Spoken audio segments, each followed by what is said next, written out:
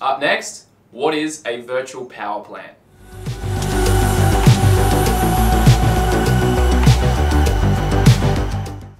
Hi, I'm Jonathan Green from Teho, the place where Australians save time and money as they make the switch to renewable energy. Check out our website for more information. Traditionally, Australia's energy supply has come from large-scale, centralised generation plants such as a coal power station. They are great for generating electricity, but awful for the future of the world and the general health.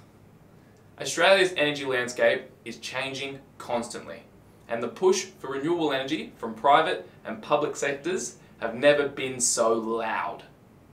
Across Australia, you'll notice the term virtual power plant, or VPP, being tossed around quite a lot. We're going to cover everything you need to know about virtual power plants. What is a virtual power plant? A virtual power plant, or VPP, is a network of decentralised generation and storage units. This could range from wind farms to rooftop solar and battery storage. In the case of residential solar and batteries, a virtual power plant connects multiple solar PV systems and battery storage units across different sites, which are then connected virtually. Sounds cool, right?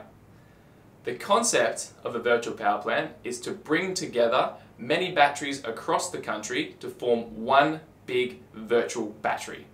When the price of power goes up on the wholesale energy market, these batteries will discharge together and earn the VPP provider money. Most VPP providers will then share some of the revenue to the battery owner, but each VPP offering is different. Are virtual power plants worth it? Teho loves batteries. We love the autonomy and technology, and we love the concept of banding communities together through the power of renewable energy.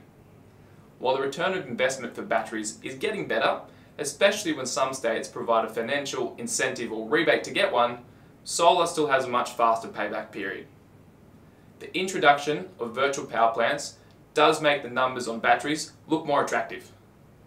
Not only do the numbers look better, the idea and concept are what really drives people to get involved in one of these offerings.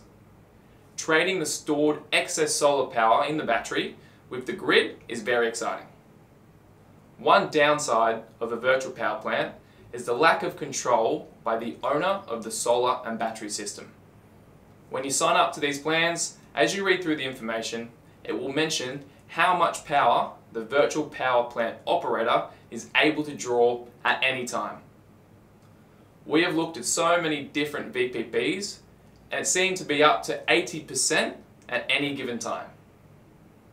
When the motivation for most when purchasing a battery for their home is to increase their own autonomy, sharing stored energy with others and handing over control to a virtual power plant operator can be a tough concept to digest.